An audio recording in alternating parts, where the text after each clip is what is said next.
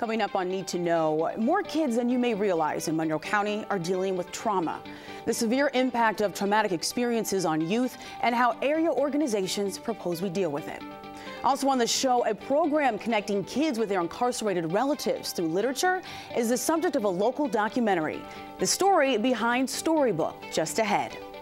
And we'll take you to a place where students aren't only learning math, history, and science, but also how to be caring human beings, where reading and respect are equally as important. That story next on Need to Know.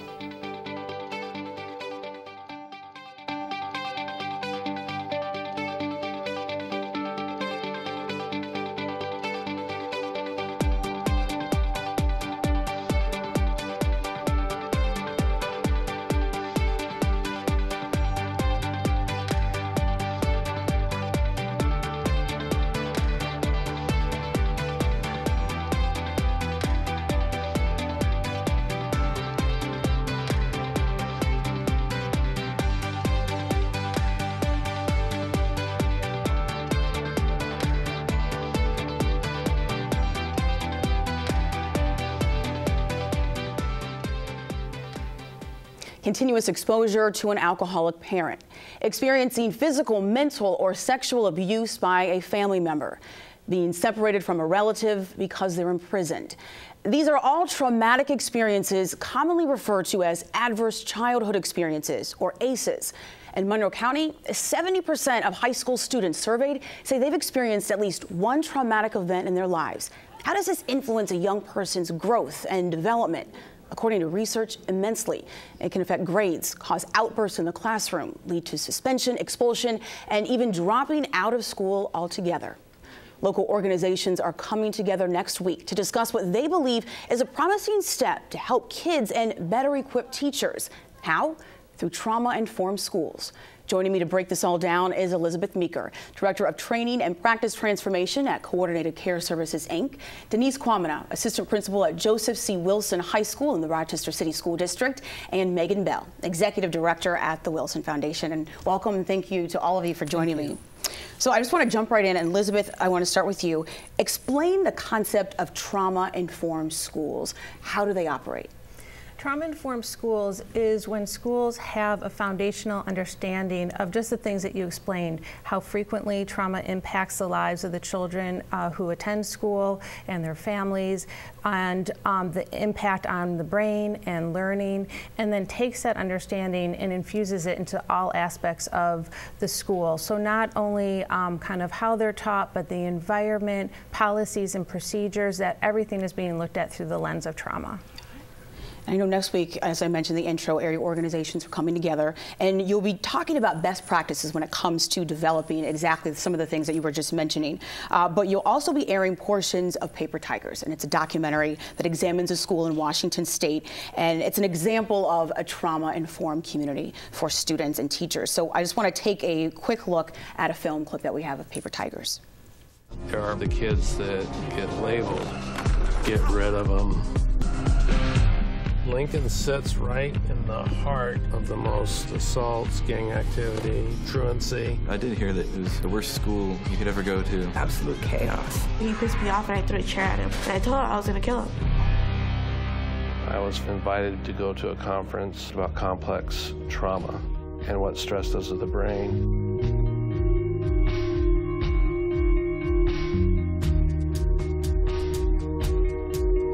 I remember one night, I didn't want to be alive. It hit me, and it hit me really hard. You have to unconditionally love them, and you have to believe that their behavior might be out of their control. Half of the student body had over a 3-point GPA.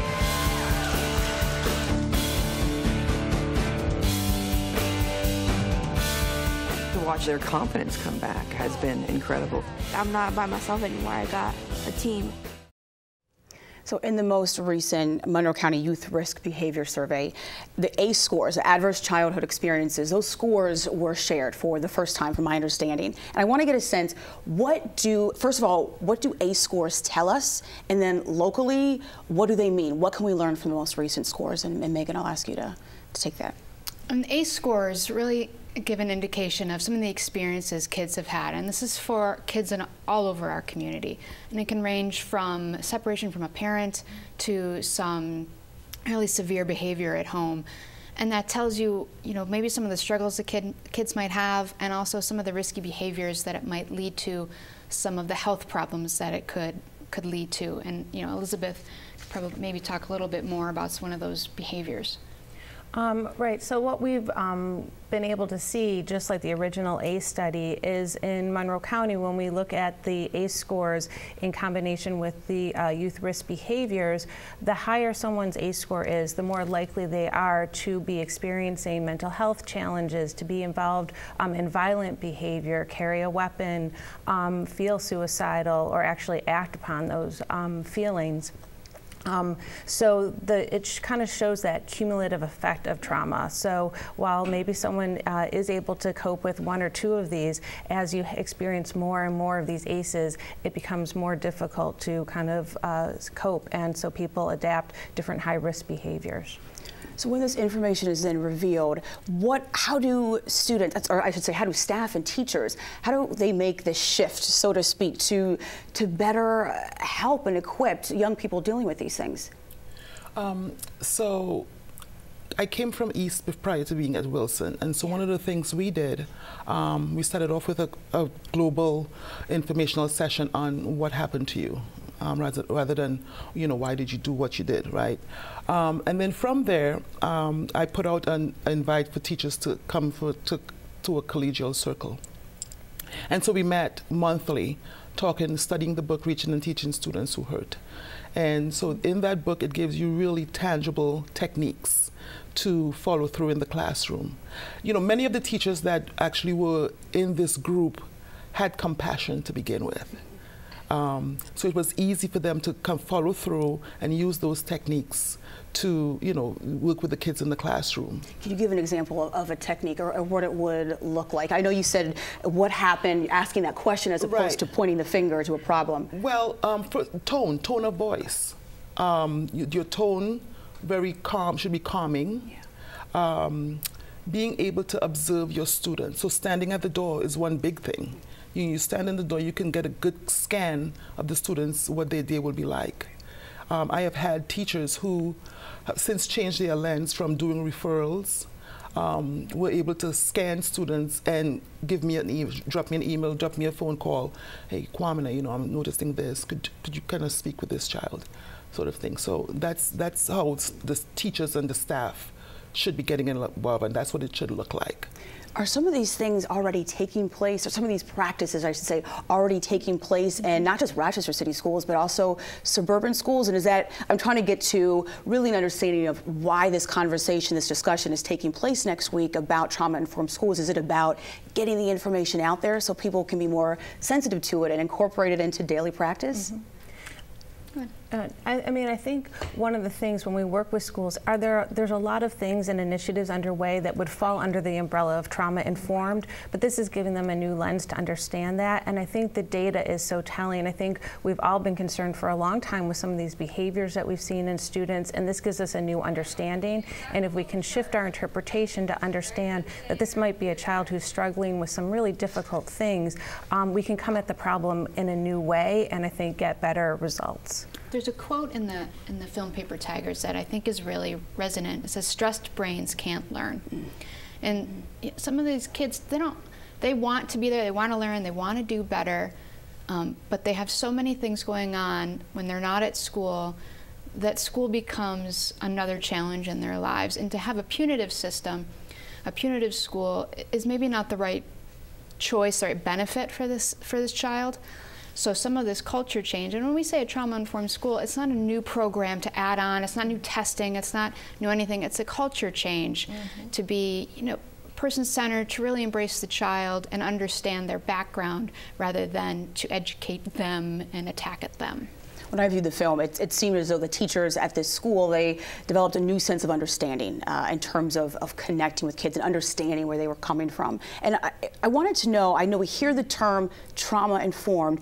How does it differ? Because to a certain extent, it looks like PTSD as well. Some of those very same things that you might address when it comes to PTSD. Are these two things very different, or are they similar just under a different name? You know, PTSD is a clinical diagnosis, post-traumatic stress disorder. What we know is many of these kids don't meet eligibility for that diagnosis. Their behaviors might land them with different diagnoses, and again, that might direct the intervention in a different way. And so this is a broader understanding. So whether or not someone develops PTSD doesn't mean that we wouldn't be trauma-informed. We can be trauma-informed to anyone who's had an exposure, even if we don't know it or not. And Megan, you mentioned this is not about adding anything new. I know Monroe County has TIG, the Consortium on Trauma, Illness, and Grief in Schools. So does the work that they provide somewhat align with what we're looking at in terms of these best practices? Absolutely, and TIG is part of our event next week with the community to talk about this. They're the resource for schools to come to understand how to be trauma responsive. They're the go-to provider for resources, along with Elizabeth at CCSI, to understand what you can do, tomorrow to start making small changes, and what you can do in the long term to have your entire school have a different culture. Denise, I think for me, being in the schools, experiencing the different behaviors, and then applying what I know about trauma-informed care, and I could seeing a clear difference with the students, the way they approach the adults, the way they approach me. Once we build that type of relationship, and the bottom line here is relationship building, right? And if you don't have a relationship with the children, they tend not to be receptive to you. And so with me, when I bring kids into my office who have done whatever according to the teacher, the student will say, I don't like him, I don't like her. So it's all about emotions and whether or not the child feels safe with that individual. And if they do not, then you will see the behaviors acting out. And so that same child could come to me, and we will have a decent conversation about, what happened, how could we help resolve it, what do we need to do. And a lot of times, as educators, now that I know better, we will talk to kids about, don't you want to go to college? Don't you want to get a good job? Don't you want to have a nice house? Well, I finally figured out that, and found out actually, in their world, that is not where they are. So we have to reach the students by emotion, letting them know that you care about them. So once they get in a safe setting where they feel safe, where they feel as though they're loved and they're worthy, then we can start talking about future goals. What's the best case scenario out of next week's discussion? How does this work, right? I'm curious as to what you think in terms of really implementing this in schools and creating that sense of understanding that this can happen and this can happen effectively. Best case scenario is that some of our districts can go back and say, we want to embrace this, we will move forward, we will get the education we need to shift our culture. And long-term best case scenario, that can impact some of the policy in our community, that can provide some of the resources to help schools become trauma-informed and trauma-responsive and give them the tools they need to be successful. A special thank you to Megan Bell, Denise Kwamina, and Elizabeth Meeker for your time today. I appreciate it. And this is only the beginning of this story. Periodically, we'll share updates on where things stand with trauma-informed schools in our community. And so you can learn more about the documentary Paper Tigers. Just go online to papertigersmovie.com.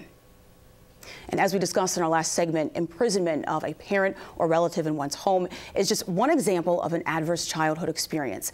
But there is a program out of the Ontario County Jail working to bridge the distance between children and their incarcerated parents through literacy.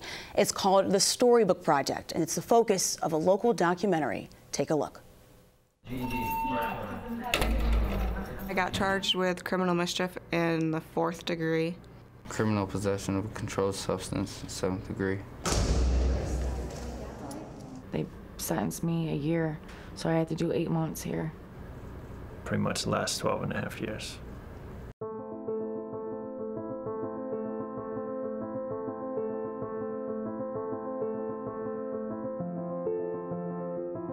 You should let this run for just a few seconds before you start reading.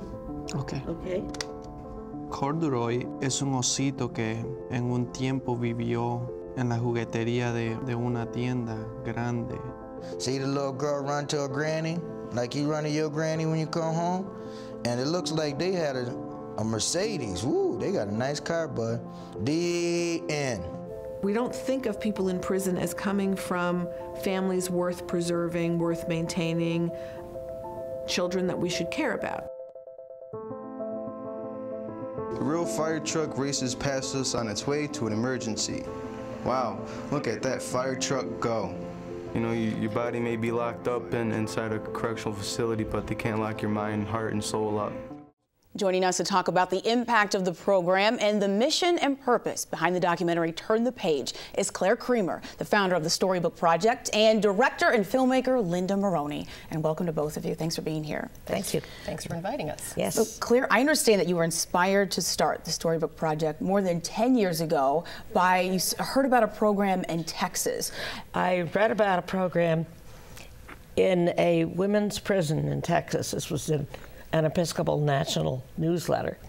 And in this particular program, both Episcopal and Jewish women were going into a penitentiary and taking books for inmates to read and send out. And it just sounded like something that we could do here because of the way our diocese is set up.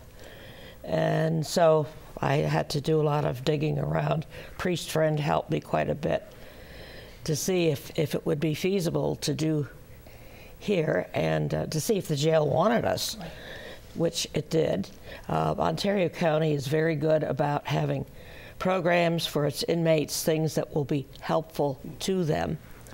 Nice. And so after a lot of months of digging around and setting up a proposal, then I took it to a district meeting of our Episcopal church and got some preliminary funding.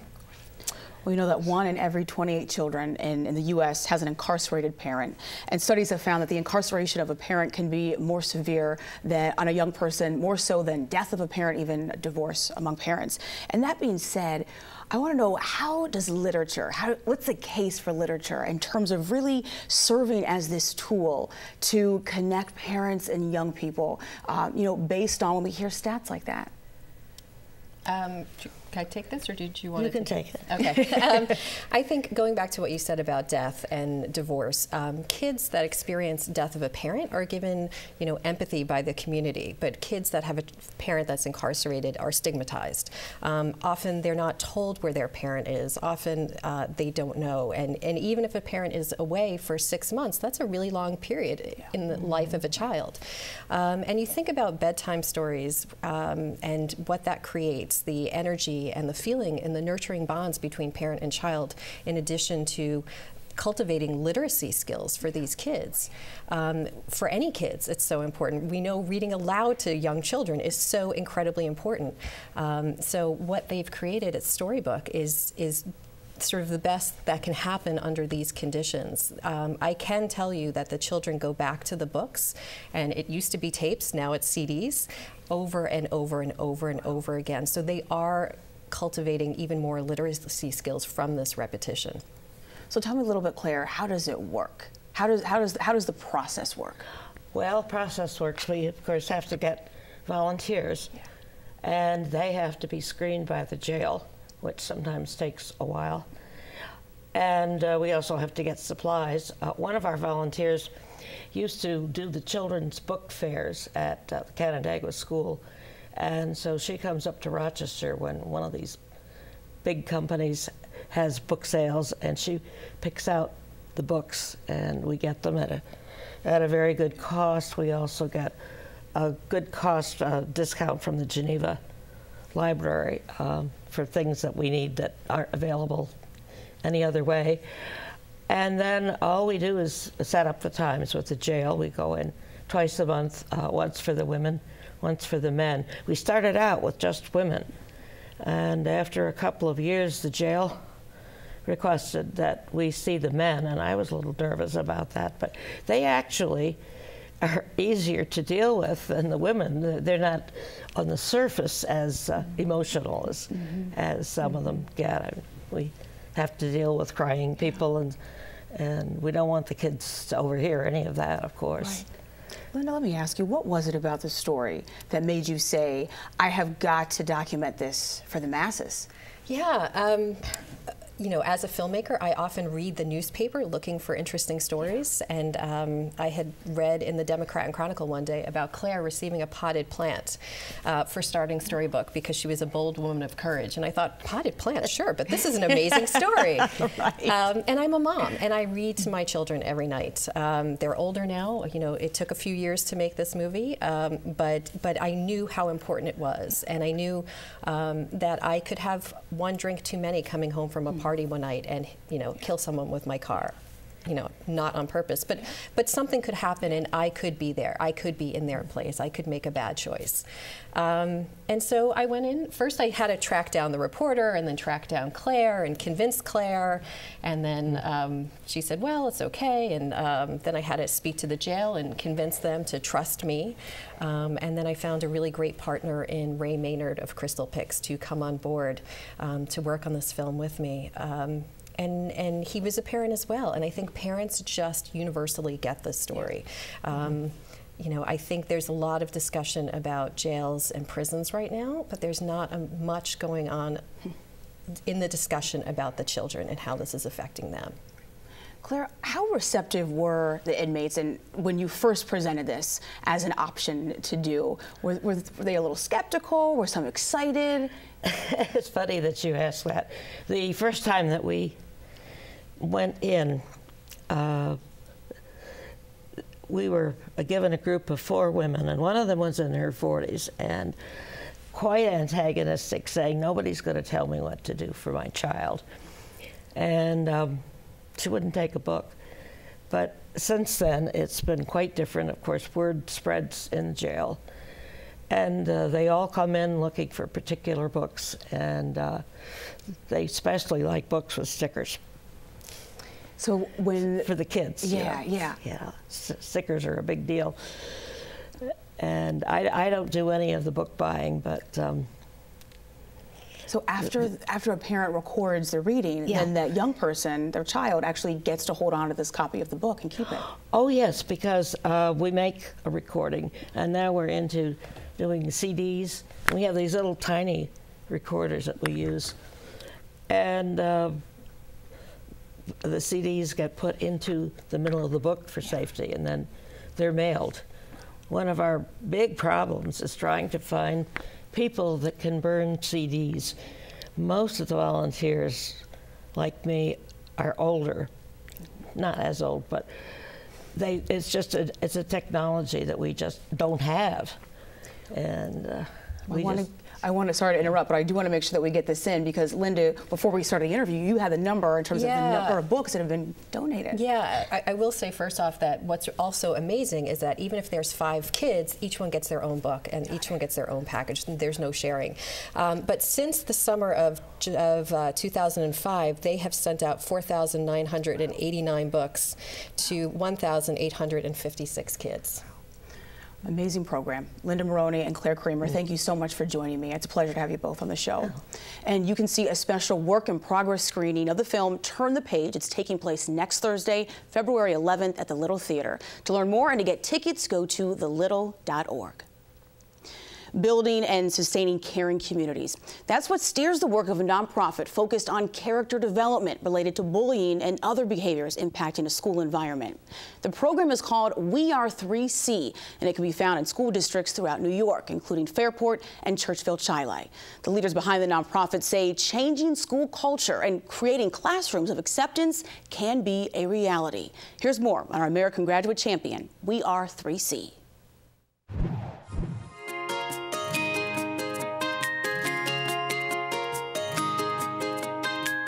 Welcome to our We Are 3C lesson here, where we are celebrating what? Who can tell me what we're celebrating today? Alyssa. What makes us special in the community? Yep, so what we bring uniquely individual to our community here. When you think of a typical classroom lesson, you might not think about studying respect, kindness, and compassion. But those are the very things being taught here in Lyndonville Central Schools. I found this when I was playing in the creek one day. Today's lesson on celebrating one's uniqueness is part of the We Are 3C learning curriculum. A lot of people, especially sometimes in education, don't understand that you just don't teach history and algebra and social studies. There are skills that are associated with a student learning the skills that are associated with pro-social behavior. And it's not just their parents' responsibility. We Are 3C focuses on teaching students how to demonstrate respect, forgiveness, self-confidence, and a host of other pro-social skills. Lynn Lee, what are you going to talk about? We Are 3C causes a cultural change in the building in wherever it's being applied. And here's the reason why.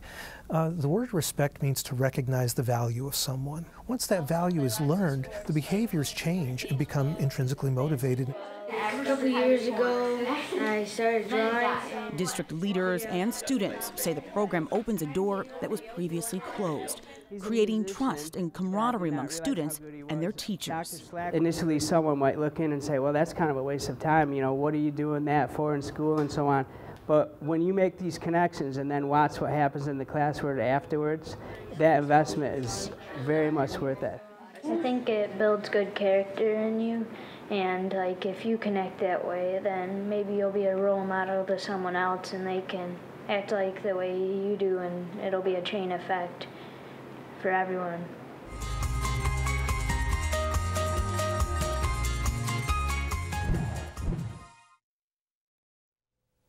You can learn more about We Are 3C's character development program online at weare3c.org.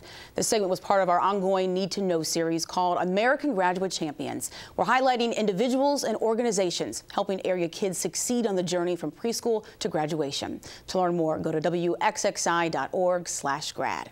And that's it for this edition of Need to Know. I'm Hélène Biandudi Hofer. Thank you for tuning in tonight and throughout the weekend on WXXI TV. And be sure to check out the show or your favorite stories from this week's episode online. Just go to WXXInews.org and click on the Need to Know link at the top of the page. Have a good night.